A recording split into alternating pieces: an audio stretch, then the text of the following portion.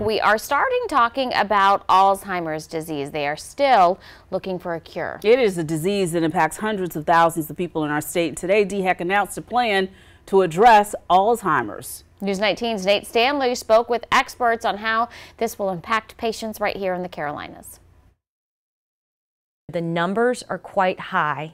The impact is very severe, and we don't have any real way to stop it right now. Taylor Wilson is the Director of Government Affairs at the Alzheimer's Association South Carolina chapter and the chair on the Department on Aging's Alzheimer's Resource Coordination Center. She explains there are huge gaps for care in those suffering from the disease in South Carolina. It's estimated that over 111,000 individuals are living with Alzheimer's or a related form of dementia. We know that the cost of this disease is so severe for families that are paying for it that there are people who have lost their houses. She says that's part of the reason she and the Alzheimer's Association teamed up with DHEC to create the South Carolina statewide plan to address Alzheimer's disease and related dementias, a 5-year plan to address critical issues, including improving knowledge of the disease, supporting policy and advocacy efforts, improving quality of care, expanding support of healthcare programs, and improving access to data and resources statewide.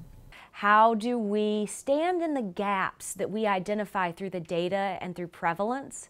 That's truly what this plan is doing, is how do we stand in the gaps until we can build the infrastructure to support families facing a dementia diagnosis in South Carolina. That updated information has people grateful, like John Hilton and his wife Sharon. He lost his mother at the age of 78 to Alzheimer's. The burden on the family is tremendous. I mean, it's very disruptive of your life. Obviously, you care for your parents and you do anything for them and whatever's required for them, but they need help, right? To whatever our society can do to get ahead of it would be great. Wilson says in the future she hopes these steps will help to eventually find a cure to the disease. There's going to be a day where someone asks me what was Alzheimer's in South Carolina, and I can tell them it doesn't matter because it's not here anymore. In Columbia, Nate Stanley, News 19 WLTX.